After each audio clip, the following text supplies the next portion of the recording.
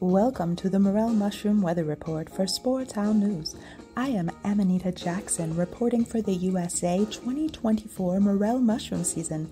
Let's get right into the big story.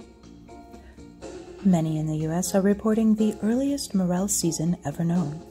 All the regions where morel mushrooms grow have experienced wild variations in temperatures. Morel mushrooms like soil temperatures between 45 to 50 to 60 degrees. From Alabama to New York, we all experienced a major soil warm-up in late February. Many regions are reporting their earliest morels ever found. Indiana, Arkansas, Missouri, Oklahoma, Tennessee. This can be the makings of an extended morel season. However, once the morels start to grow, if the temperature gets too low, they will hide. If it gets too hot, they will stop appearing altogether. Let's look at this map of the US in terms of three regions: the southern region, the mid-region, and the northern region.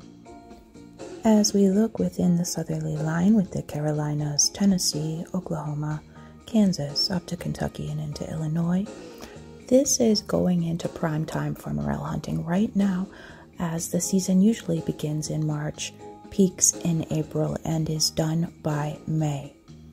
As we look at this mid-region, what defines it is that it is not associating with the Great Lakes region. It is south of it, and it is not associating west or east of the Great Lakes.